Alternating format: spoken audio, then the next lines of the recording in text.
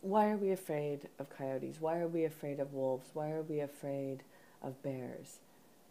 There's never been an incident of a wolf killing a human being in the lower 48 for over 150 years. I know of no eagle that has snatched a baby.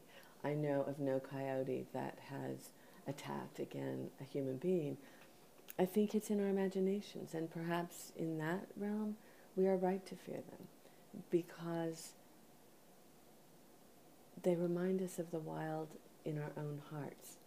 And if we confront a wolf, if we dare to look into the eyes of a coyote, then perhaps we will have to consider our own domestication and what we have lost in the process.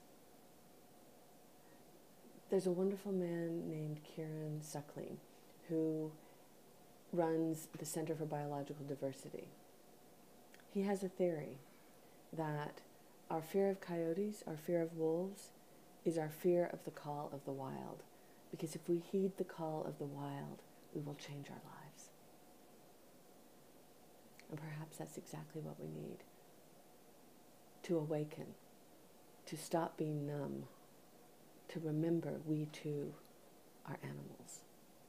Wild, unpredictable,